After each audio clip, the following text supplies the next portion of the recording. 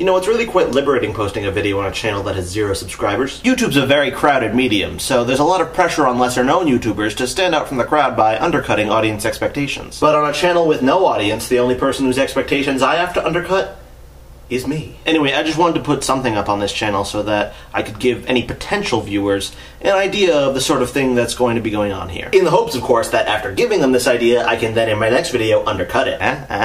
Of course, now that I've said that, I'm probably just going to undercut your expectation that I'm going to undercut your expectation by fulfilling your original expectation. So for the next video, you can probably just expect more of the same. I think that's what I said. Pro tip for new vloggers, a really good way to pretend you're clever when you're actually not is to wrap everything you do in an incredibly thin and easy layer of irony. And if you really want to prove to your audience how smart you are, you can follow that up by doing some kind of cheap and superficial deconstruction of what you just did. The aforementioned goofy pretend advice to new YouTubers thing was not meant as an indictment of any YouTuber in particular. Except for maybe myself, because I like meta and I like irony, and you'll probably be seeing quite a lot of it on this channel, starting with the title. Although whether that is meta or ironic or something else entirely, I am not going to tell you right now. And so instead of going ahead with that and getting jaded with it and deconstructing it later in my YouTube career, I wanted to get out in front and lay the cards on the table. So this is really just an honest assessment of videos that I haven't made yet. And I think there have been times when I've done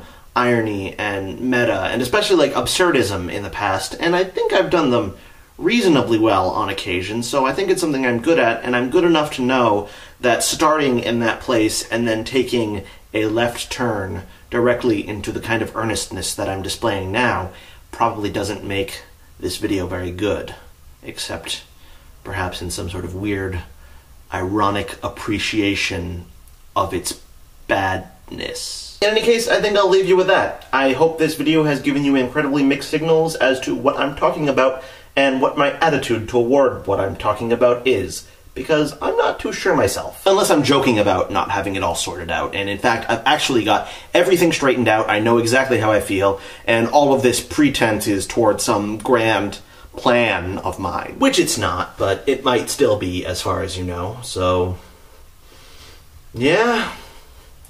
Video done!